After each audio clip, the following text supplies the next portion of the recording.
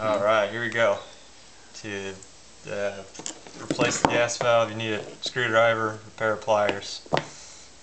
And you go to this little switch on the side and you rotate it halfway up till it stops there on that second bump.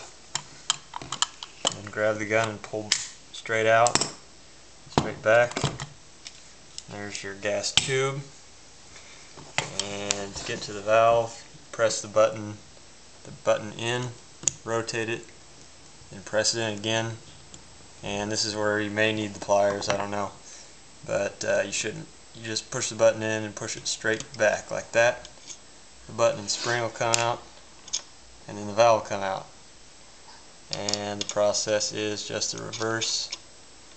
Put the button halfway in, or the valve in, then put the button in the valve, bring it back, and rotate it down, and put the gas tube back against the valve. Make sure that piston isn't sticking out too much, and then just smack it. And there you have it. Put the locking lever back down there and you're ready to go.